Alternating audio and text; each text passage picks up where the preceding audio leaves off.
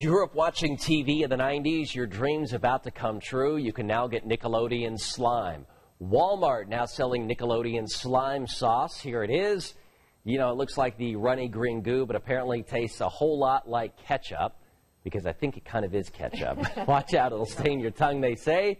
It sells for just $2. So this is kind of the partnership there between Nickelodeon and Walmart, but this was always a big deal in the 90s, getting slime. Sure was. So, yeah. It sure I remember going down to Orlando, getting slime myself there, which is crazy. Did you really? At Universal Studios, which now, sadly, for 90s kids, no longer exists. It's but all they do gone. have the Nickelodeon Hotel. Yes, that's true. Yeah, so, yeah, there's still that. So, but that's pretty cool. So now kids of a different generation can enjoy the slime. Yes.